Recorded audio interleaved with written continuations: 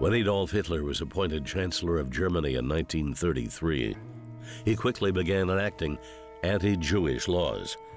He had long blamed the Jews for Germany's defeat in World War I and the subsequent years of hardship. To Hitler, they were the enemy that threatened his dream of supreme German nationalism.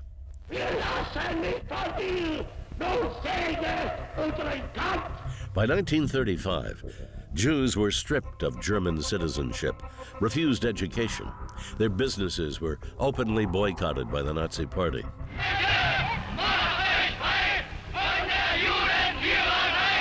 Storefronts branded with the Star of David to prevent patronage. They were effectively outcast. Hundreds of thousands fled. The plight of Jewish children driven from Germany has stirred the sympathy and conscience of the rest of the world. Here is the first group arriving at Harwich. But soon, the prospects for refuge would wither.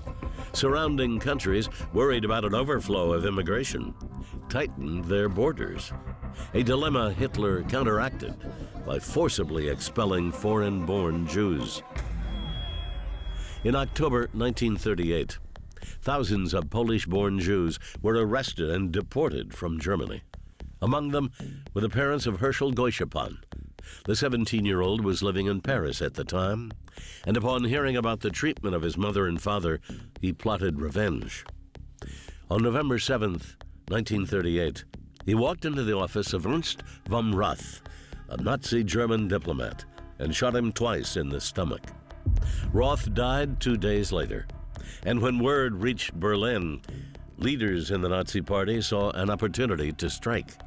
In a fiery speech, Nazi propaganda minister Joseph Goebbels encouraged anti-Semitic demonstrations, and on the night of November 9th, 1938, Nazi mobs took to the streets.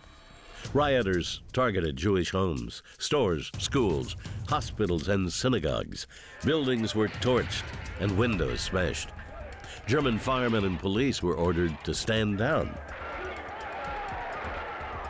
The violence would carry over into another day, and by the time it was over, dozens of Jewish citizens were dead, hundreds of synagogues burned, and thousands of Jewish businesses destroyed.